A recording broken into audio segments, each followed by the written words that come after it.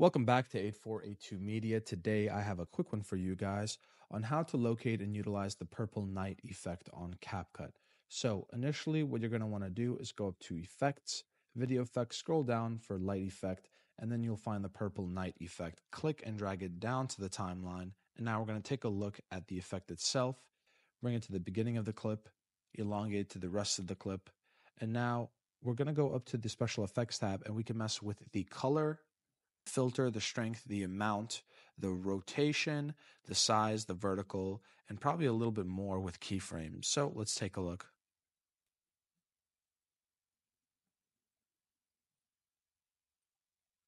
And there you have the purple night effect. Guys, if this was helpful in any way, please leave a like down below. If you have any questions, comment down below.